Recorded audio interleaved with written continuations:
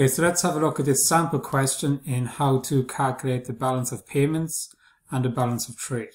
So the question says, the following data relates to international trade of a country for the year.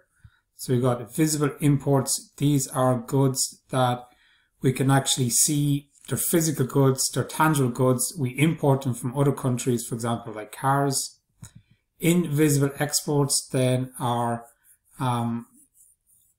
items or services that we would sell to other countries. For example, Spanish students coming here to learn English.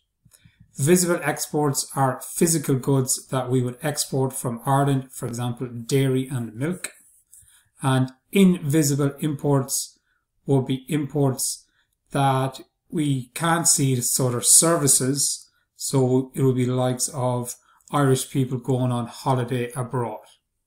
So we're asked to, from the above data, calculate the balance of payments and the balance of trade. So we need to know the formula for balance of payments and for balance of trade, and indicate in each case whether it is a surplus or a deficit. Now remember, exports are good. We want to have loads of exports. So if our exports are higher than our imports, it's a surplus. A deficit then is where your imports are higher than your exports. So remember that when we import goods, the money leaves the country. When we export goods, the money enters the country. So let's have a look at the balance of payments then. So your formula for balance of payments is your total exports minus your total imports. Now your total exports are made up of your visible exports plus your invisible exports, and your total imports are made up of your visible imports plus your invisible imports. So what we're going to do is we're going to find how much our visible exports are, find out how much our invisible exports are, add the two of them together to get your total exports. Then we're going to find out how much our visible imports are, find out how much our invisible imports are, add the two of them together to get your total imports. So now we've got our total exports and our total imports, and we're going to take those two away from each other to get the balance of payments. Now if we get a plus figure, that means your exports are higher than your imports, so it's a surplus. And if you get a minus figure, then that means your imports are higher than your exports, so you get a deficit. So let's have a look. This is our information here. So we need to identify our visible exports. So our visible exports are 1,873 million. So we're going to fill this in over here in our table. So 1,873 million. The next item we need are our invisible exports. So our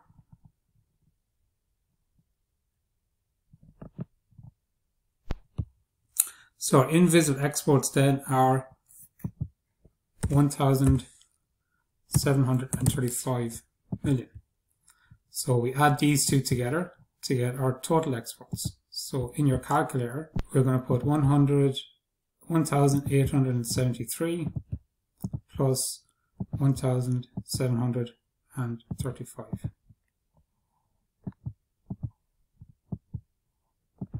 1,735. So our total exports then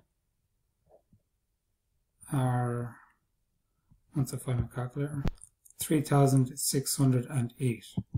So 3,608. So just make this all neat and tidy.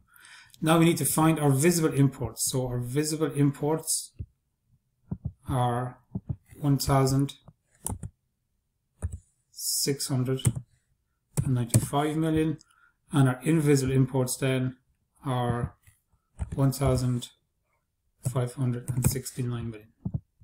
So to get our total imports then, we're going to add these two together. So in your calculator, add them together.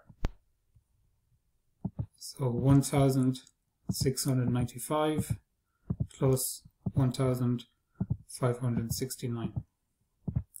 So we're going to get 3,264. So 3,264.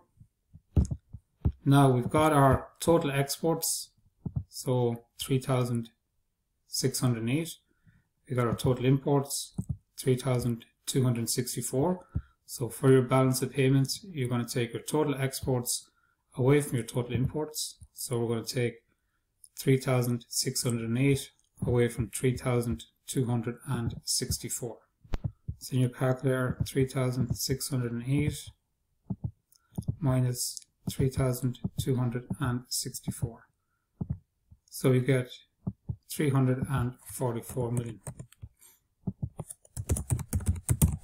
So we know if it's a plus, we can see it here anyway that our exports are higher, so that is going to be a surplus. If this was a minus, that would mean that our exports are higher, so it'll be a deficit. So our balance of payments then is a surplus of 334 million. So the balance of trade then, the second part of A, calculate the balance of trade. Now trade is where you trade in actual physical goods, and we know physical goods are visible exports and visible imports because you can actually see them. So your balance of trade is the difference between your visible exports and your visible imports.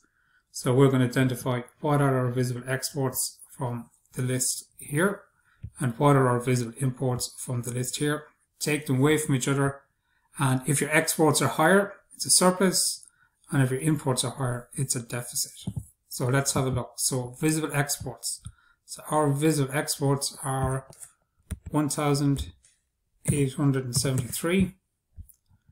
And our visible imports 1,695. And as I said, we want to take the imports away from the exports to see what we get. We can see anyway that our exports are higher, so it's going to be a surplus. But how much of a surplus is it going to be? So just put those two figures into your calculator. So 1,873 minus 1,695. So we're going to get 178 million. And that is a surplus. So remember, your exports are always going to be first. So your exports are always going to be first because the money comes into the country for our exports. So you want our exports to be higher.